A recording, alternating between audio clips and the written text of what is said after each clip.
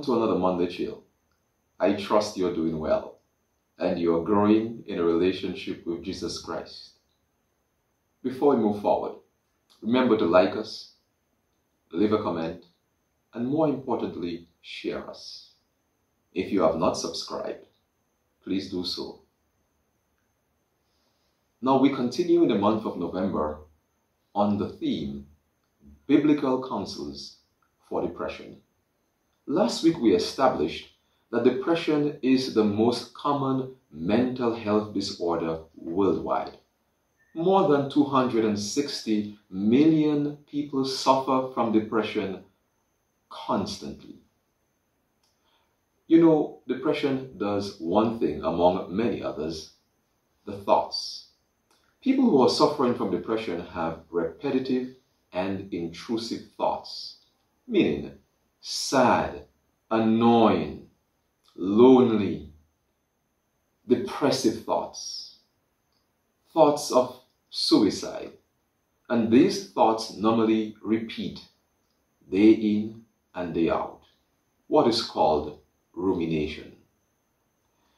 Depression impacts severely the way you think, the way you feel, and the way you behave. But let us talk about the thoughts. Depression, the first thing depression does is to impact your thoughts negatively. But the Bible has an answer to this. Philippians chapter 4 and verse 8, I love it. Hear what the Bible says. Finally, brethren, whatsoever things are true, whatsoever things are honest, whatsoever things are just, whatsoever things are pure, whatsoever things are lovely, whatsoever things are of good report, if there be any virtue, if there be any praise, I want to underline this word now. Think on these things. Now, one of the ways in treating depression is to replace intrusive thoughts with more positive ones.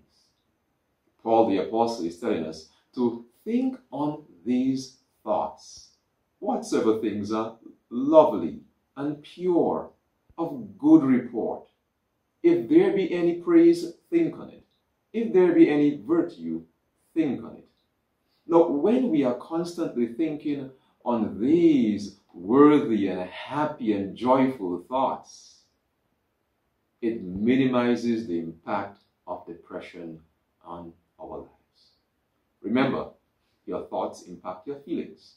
So if they are positive thoughts, then we will have positive feelings, and a byproduct would be a positive behavior.